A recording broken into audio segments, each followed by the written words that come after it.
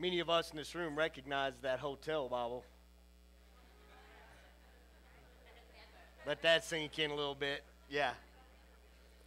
I'd encourage you that if you desire to support and help that, like I said, like Mr. Shank said, that every dime, every penny goes to printing the scriptures.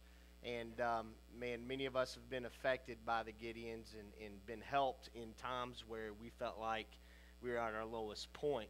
If you desire to give to that ministry, we have the baskets back there by the sound room. If you want to write a check, you can write out to Gideon's or Refuge. It doesn't matter because we're going to take that money and just write them a check. And it's a worthwhile ministry to be able to bless because they do. They help promote the scriptures everywhere across the world. And Mr. Shank, thank you for coming and giving us your time and your word. Let's give him a round of applause.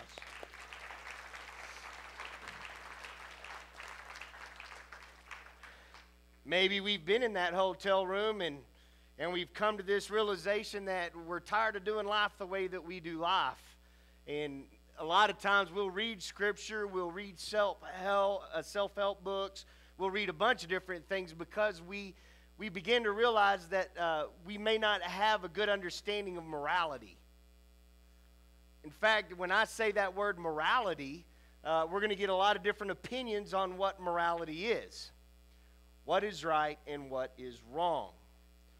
Some of us have a hard time distinguishing that when it comes to issues that are closely represented to us. And that's why we have news and different reports on whether it's wrong or whether it's right, and we're caught in the middle trying to determine which side of the fence we're going to be on. Some in this room might say if you're right, then you're a Republican. If you're wrong, you're a Democrat. I'm here to tell you this right now. I'm not going to base my morality on a political party. Ever. When we think of morality, we actually can get a little bit frustrated because that word might be a bad word to us because we come up with this question, why is doing the right thing always the hardest thing to do? Well, let's just be honest. It's not easy doing the right thing when it's so much easier sliding by doing the wrong things. And isn't it just like the rest of the world, when you try your best to do the right thing, it seems like everybody else that's doing the wrong thing is having great success. It's tough.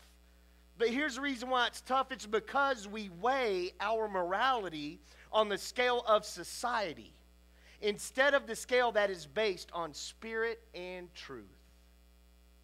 Think about this. Just because the world says it's okay doesn't mean it is. In fact, there will be many folks that are in this room right now that have more experience than us, which is a nice way of saying the older folks, can tell you that TV and morality was a lot different when they were growing up than the morality that we face today. Oh, Pastor, you're just stepping on toes. It's no big deal. It's okay. Everybody's doing it. Has anybody ever had that phrase spoken back to their parents that I did when I told them, Mom, Dad, it's okay. Everybody's doing it. And their response is, well, if they told you to jump off of a bridge, would you do it? Only if there's bungee. Let's get it done. And then I'd get grounded.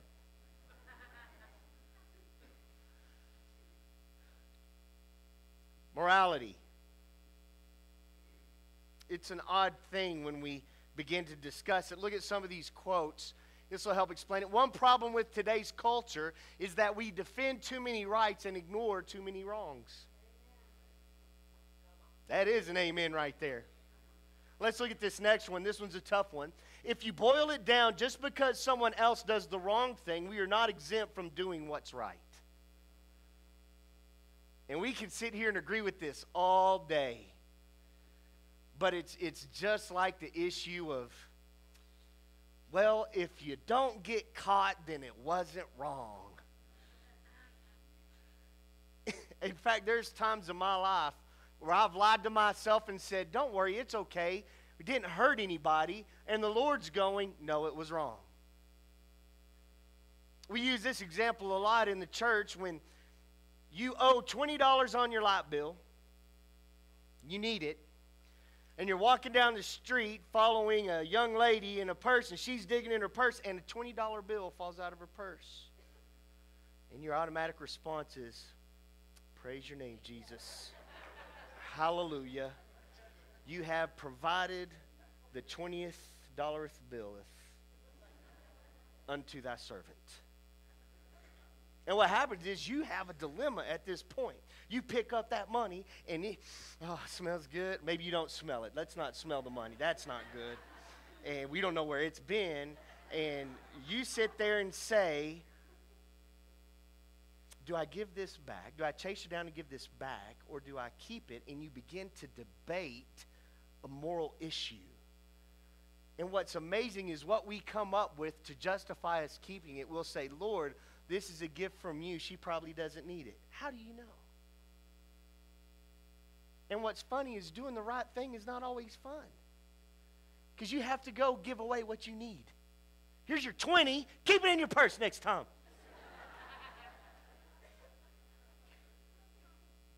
Then you go to God and thanks a lot. Now my life's going to get cut off, and the Lord will begin to remind you, I will supply your needs, and I don't have to do it in a wrong way. It makes me wonder sometimes, even where this morality issue came up. We always debate what is right and wrong, but if we're truly honest with ourselves, we know what's right and wrong. In fact, if you'll go back to the very beginning of creation in Genesis, where God created the world and he created man and woman, there was no morality that was involved because there was perfection. There was oneness between man and God. And God told them, all you need to do is do not eat the fruit from the tree of the knowledge of good and evil. And when they disobeyed, morality was created. Now they know the difference between good and evil, and they must choose. And here we are today. Now what's amazing is we go along this world, and even in our Christian culture, we find that morality sometimes is self-managed. Well, let me ask you this question. How has self-managed morality worked for us in the past? I'm pretty smart. I know what's good for me and what's bad for me, and I can weigh that out, and next thing you know, you're crying out to God for help. In fact, look at chaos right here.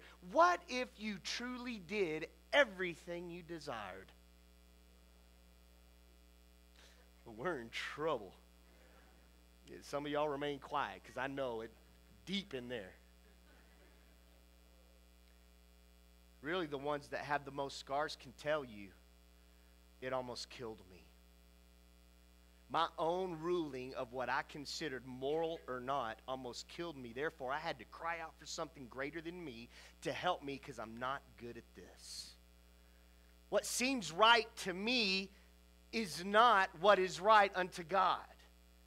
And even though as our culture shifts and changes, the deciding factor of what morality is and is not changes, understand that God's truth has never changed. It is the same yesterday, today, and it'll be the same tomorrow.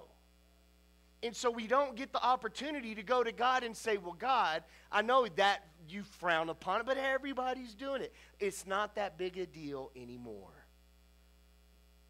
And God says, I'm sorry. I don't weigh morality based off what you guys think it is. I kind of base what morality is off what I created it to be. To be like me, to be holy. And man, when I hear that word, I hope that some of you can relate to this. I grew up in the church, and I had many pastors spitting out, you got to be holy. You got to be holy. You better not mess up. And if you mess up one time, he'll get you with the lightning, and everything's going to fall apart. And I know it's this issue of fear that kept me in line with God, as if he's a sniper up there with his lightning rifle going, I cannot wait till Travis gets out of line. because I'm going to get out of line. Can I get an amen? What I found is that there's this God going, I know the mess you're in. I know the issues in which you battle. And I want to make it easy for you. If you will just surrender to me and listen to me, I will hook you up. And many of us go, yes, hook me up, Lord. And we come to him and he embraces us, even with amongst our darkness and our scars and our issues and our regret and our past. He embraces us and he wipes it clean and says, I love you, I forgive you, my blood covers you, and you are a new creation. And we say, amen. And then he says, let's begin to change. And we go, all right. Wait a second. Will this hurt? And God, who does not lie, goes, yeah, probably. And we say, no, why don't I just stay in this forgiveness aspect? And the Lord says, you've got to let me in. You got to let me have full access to who you are. Yes, even that dark thing in your brain that you think I don't know about, saw it a long time ago. And then we get embarrassed. And the Lord says, I know you better than you know yourself. And I have a way to where I can free you from your bondage. Has anybody else ever been in that situation to where you were upset with the Lord because he began to change you? And he began to pull away something from you that you rather liked. And it hurts and it's frustrating and everybody else is doing it, but he's calling you outside. It seems like he's picking on you. It seems like he's just having a good laugh at your struggle and your issues. And then as you get through it, there's times I had to go through it, and I was mad at God because I didn't understand what he was doing. But as I got through, I realized, wow, God, you're good. I had no idea that was holding me back. In fact, I began to say, thank you, Lord, for your discipline and your rebuke. Even to that point as an adult, realizing how foolish I am, I say to God, if you need to beat me, then get to beating. I know how foolish I am. I know how bullheaded I am. My wife reminds me every day. And I keep telling her to submit, but she won't listen. And Lord, if you need to use the back of your hand to get my attention, then do it. I would rather be rebuked and disciplined by you and understanding your morality than to think I'm doing good but slowly going to hell. Now hear me on this. This is not an acceptance issue with God. God does not go, I'll love you if you're moral. He loves you no matter what. Can I get an amen? And he will love you forever. Can I get an amen? But here's the reality. He will love you all the way to hell. Now, I know I've become a very unpopular pastor when I say this, but this is just my opinion. I don't believe God will send anybody to hell. I believe we choose it. Because in refusing to believe in him and that we need his forgiveness, we have made the choice that we can do it ourselves, and that's where our choices lead us. That's just a reality. So here we go with this battle of morality and the issue of why is it so hard to do this? Today we're going to look at the book of Zephaniah. That's right, we getting real at the Refuge. I think it took me like 20 times to spell this correctly on my computer. Zephaniah chapter 3. We're going to learn through this entire chapter that history will repeat itself. How many of you know that history repeats itself? It just does. In fact, young people, could I have your attention real quick? If you're kind of in junior high to high school, why are you bringing the 80s back? You know what I'm saying? Those of us that grew up in the 80s, we don't want that back. It wasn't... Man, and I'm going to tell you right now, if you bring the 90s MC Hammer pants back, I'm done. I'm not wearing those again. All right, that was a side note. Let's get back to what this is all about. Zephaniah chapter 3, we're going to start with verses 1 through 5. This is what it says. Woe to the city of oppressors, rebellious and defiled. She obeys no one, she accepts no correction. She does not trust in the Lord, she does not draw near to her God. Her officials within her are roaring lions. Her rulers are evening wolves who leave nothing for the morning. Her prophets are unprincipled. They are a treacherous people. Her priests profane the sanctuary and do violence to the law. The Lord within her is righteous. He does no wrong. Morning by morning he dispenses his justice, and every new day he does not fail. Yet the unrighteous know no shame. In these verses we realize this is kind of speaking to how we are. Think about it. Our society will celebrate the one who gets away with doing the wrong thing and not getting caught. In fact, I find that many times as I'm watching TV, I'm going for the bad guy. Or they're showing that there's really not much difference between what is good and what is evil. Even our structure in place for justice has a bunch of evil faults in it. We do things, our leaders will do things for their own benefit at the cost of others. Even in our churches, priests and pastors have abused their people for their own gain. And we go, where is morality in this? Ladies and gentlemen, if we ever try to find our morality in mankind, we will fall. And the enemy is so good at what he does that he loves patting people on the back. He would much rather pat you on the back and tell you you're doing great as you slowly slip away from God than he would ever try to hit you in the face to get you knocked off. And we're all at risk in this. I'm not trying to step on toes, but if I am, good. Because I would rather the Lord come to me and get my attention and say, stop. This is a huge issue in your life. I don't care what everybody else says. Case in point, I love music.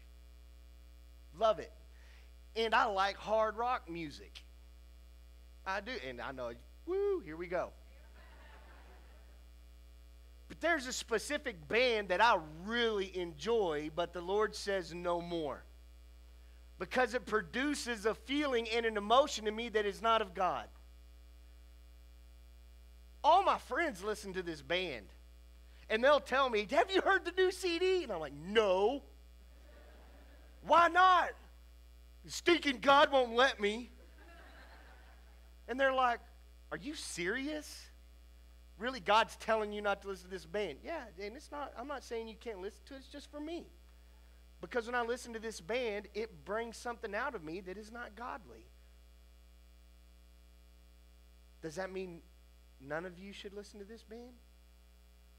Yes, because I want to drag you in to my pain and suffering in the name of Jesus. I'll use this example too. This will be extremely fresh. Many of us in this room cannot have one drink. And it's not because you're weak, it's because you're really good at it. It's because you're a professional drinker. Some people go to the bar to have a drink, others go to the bar to have them all.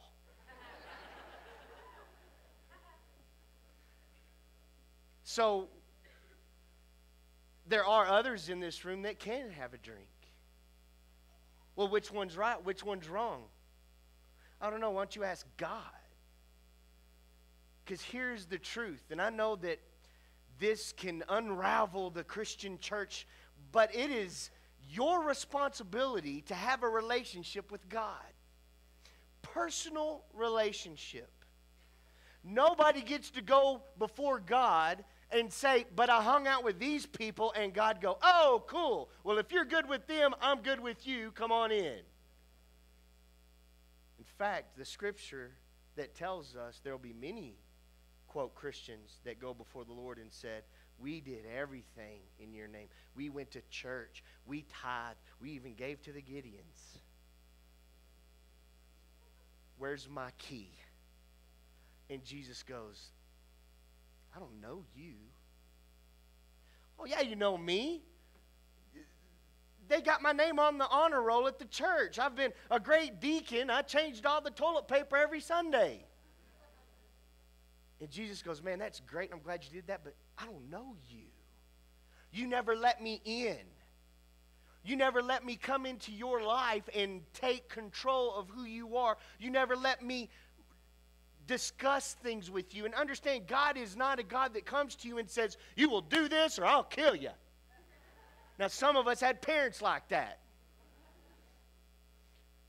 God will come to you and say, and this is my experience, He will come to you and say, why are you doing that?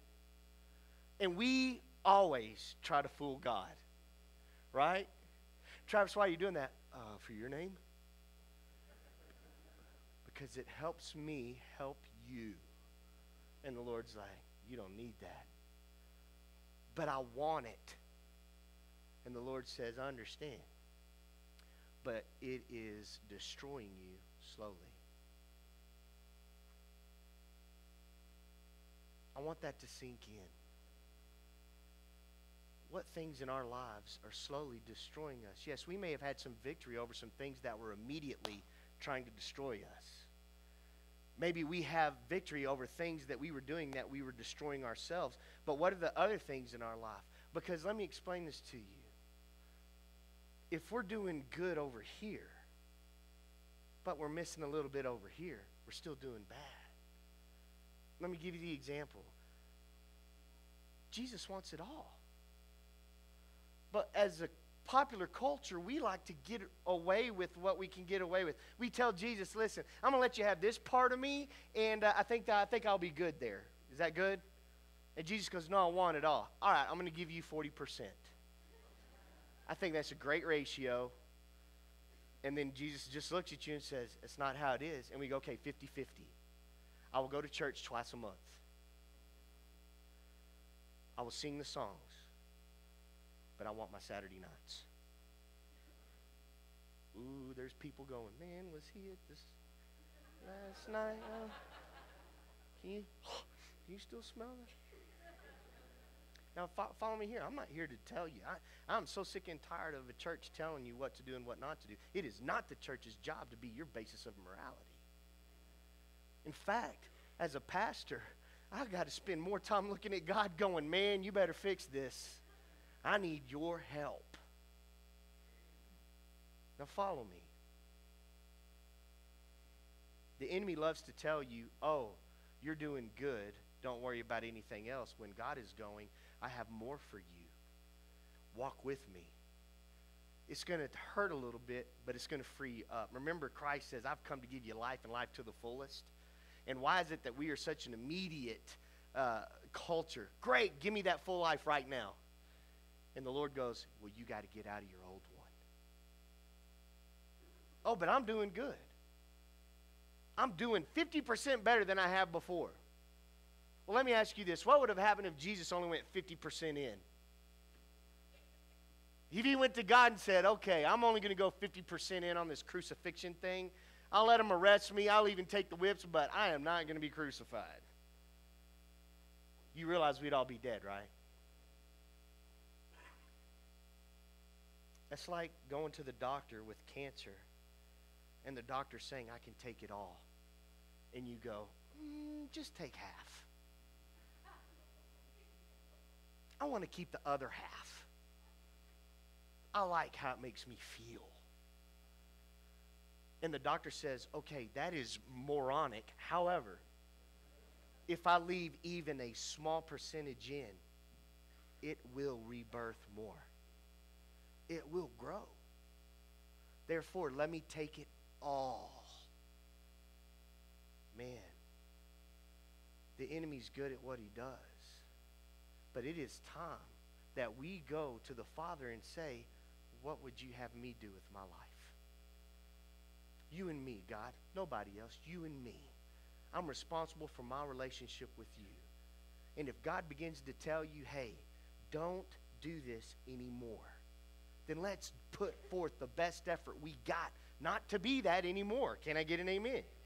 Now follow me here. You're going to mess it up, but you're going to get back up. Let me explain this to you. Verses 6 through 8, I'm going to go very fast here. Sometimes we forget what the Lord has already done for us. Verse 6 says, I have destroyed nations. Their strongholds are demolished. I have left their streets deserted with no one passing through. Their cities are laid waste. They are deserted and empty. Of Jerusalem I thought, surely you will fear me and accept correction. Then her place of refuge would not be destroyed, nor all my punishments come upon her. But they were still eager to act corruptly in all they did. Therefore wait for me, declares the Lord. For the day I will stand up to testify, I have decided to assemble the nations, to gather the kingdoms, and to pour out my wrath on them, all my fierce anger. The whole world will be consumed by the fire of my jealous anger. Have we forgotten what the Lord has done for us? Has the Lord been with you in your darkest moments? He has. And He is full of grace for us. But understand, just because there is grace and forgiveness does not give us the license to go doing what we think is right. For the ways of man seems right to him, but in the end they lead to death and destruction. Many of us can say, I've lived that. When the Lord says, if you will listen to me, I will help you. In the last part of this scripture, verse 8, a call for those who hold their convictions. The Lord is telling them, there's going to come a time where I'm done, where I'm going to draw a line, when I'm going to establish on this earth what is truth and what is not truth. People, I hope you understand this. And like I said, I don't mean to step on toes, but if I am, okay, there is a finalization.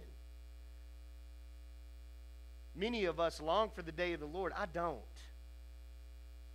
Because when the Lord lays down that line, it's a done deal. Can I get an amen on that? So that should charge us to do two things: check ourselves and to love others.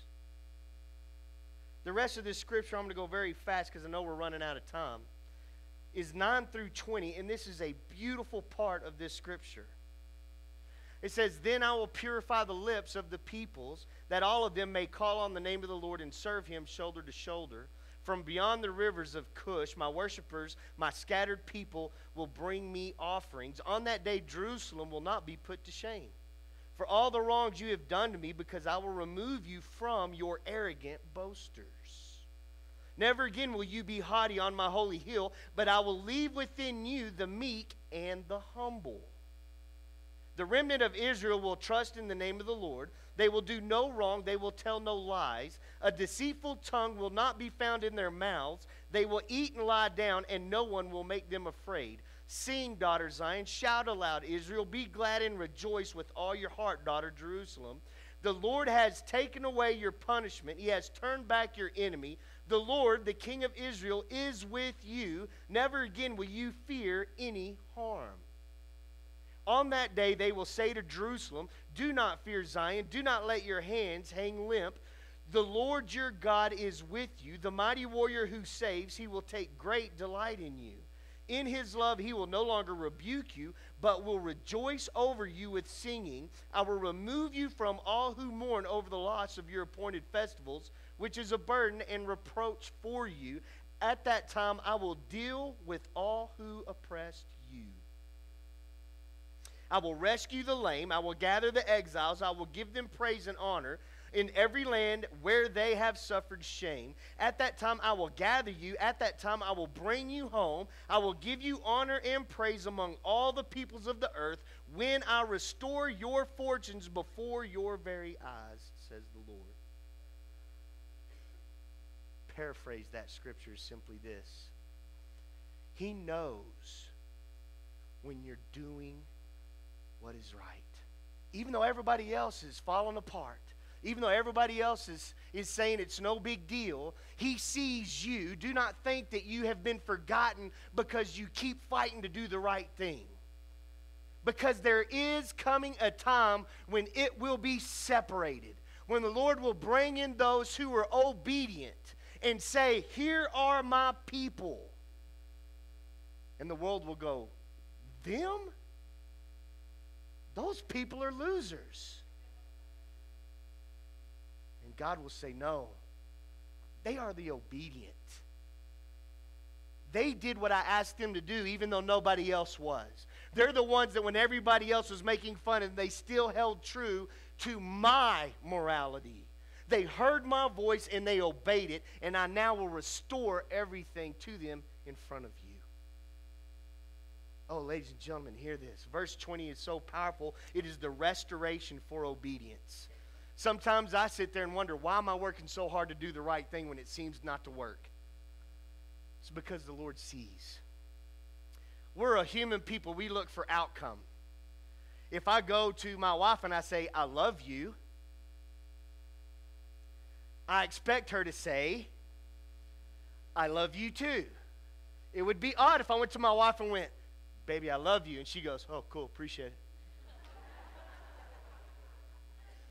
Then I'm going to be like, are you okay? What's wrong? We do that. My thing is this. Remember those moments in your life when you feel the Lord telling you to do something? It might take you out of your comfort zone. Pray for this person. Oh, Lord, I don't really. Just pray for them. But nobody's here. I'm in my car alone. People are going to think I'm talking to myself. Just pray for them. And you pray for them. And nothing changes. Except the Lord goes, you're obedient. Nobody else sees it. But nobody else really matters when it comes to that. For the rest of the world can look at you and say, you're worthless.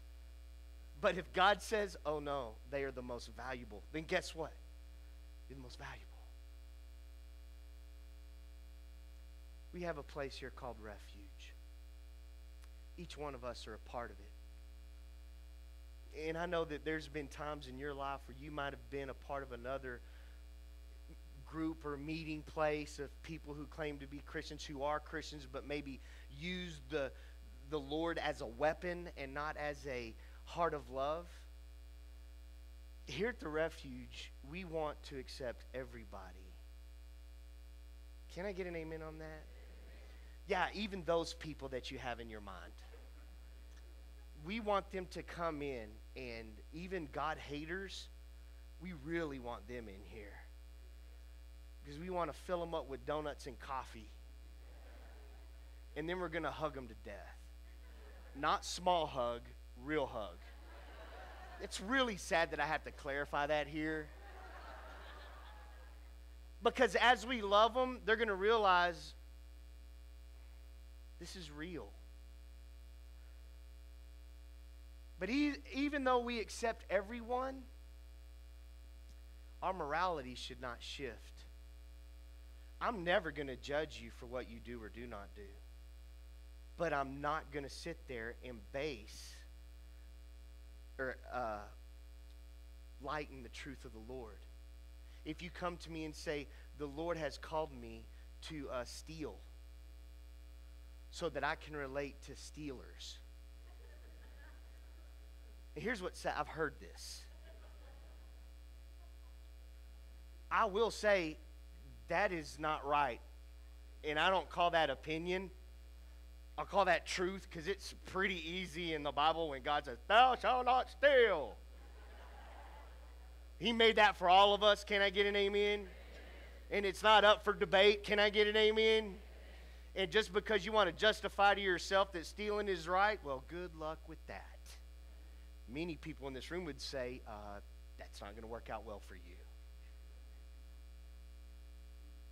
But if we are the living example of morality based off what God has told us and not what the world says, now lives will be changed all around us. How come you're not doing what everybody else does? Because it's not for me.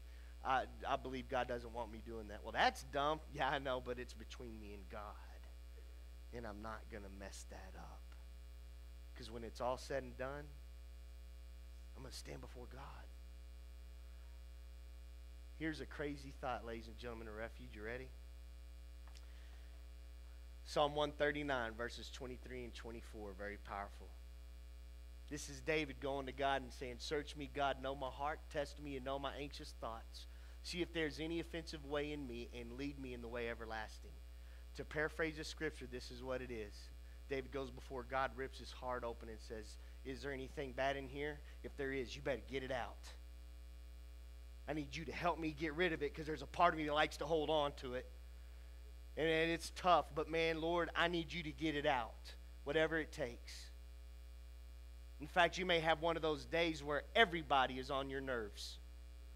Everybody at work is mean to you. Everybody in traffic cuts you off. You've been cussed out, flipped off, shortchanged, coffee doesn't work, creamer ran out, flat tire, everything is bad, and you get home at night and before you go to sleep, you're like, I hated this day, God, and I can't stand the way those people treated me. However, I need you to look in here. Am I messing up? What do I need to do?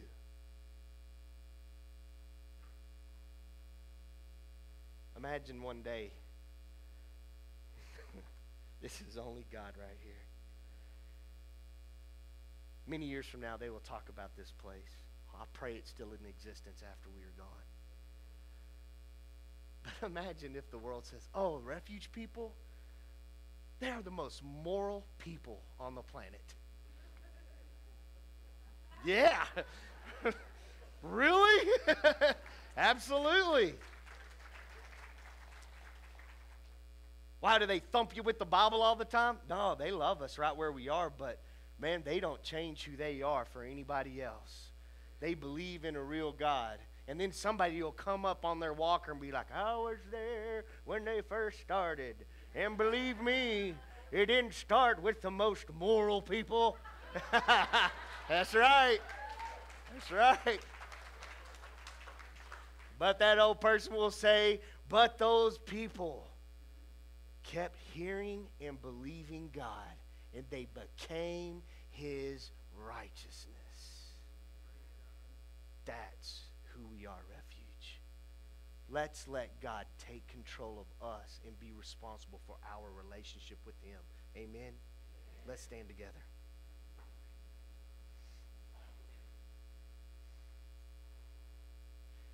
Grab the person of the hand next to you. Father, we come to you this morning, and I thank you so much that you're the God of truth. Lord, that we don't have to try to decide for ourselves, Lord, that we can rest in you. For, Father, your Spirit will lead us all the days of our lives. Lord, help us hear better. May our first response in life be that of listening to you rather than speaking aloud. Lord, I know personally I need that. Father, I pray that your Spirit would continue to impress upon us in a loving and gentle way the things that we need to change. And Lord, give us the strength to do that. For Father, we desire to be more like you. Protect us, Father. Show us. Lord, use us to be the examples of a living God. In Jesus' name we pray. Everyone said, amen. Keep going, ladies and gentlemen.